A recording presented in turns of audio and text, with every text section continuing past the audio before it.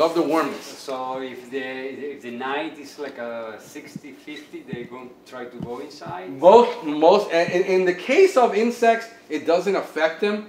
In the case of rodents, it does because they're warm-blooded.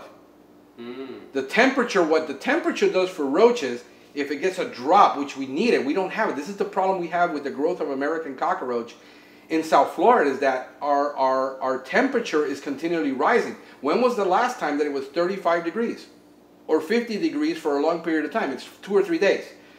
The eggs can't incubate above like 60 degrees.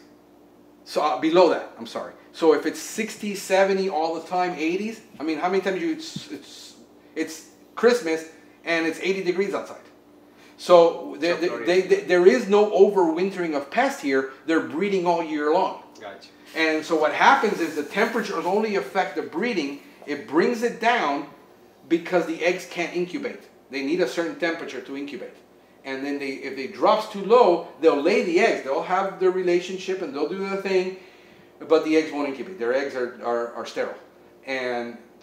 So that's why you see the problem all year round, where we didn't see it 10 years ago.